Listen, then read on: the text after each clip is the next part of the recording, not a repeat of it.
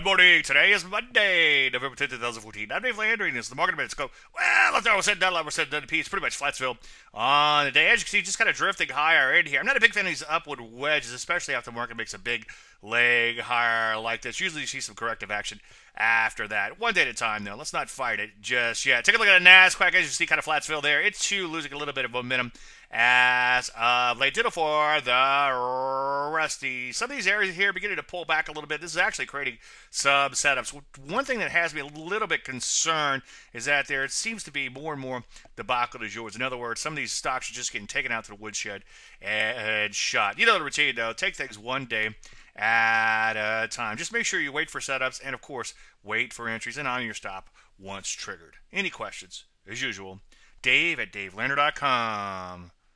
I'm Dave Landry, and you just heard a Market Minute.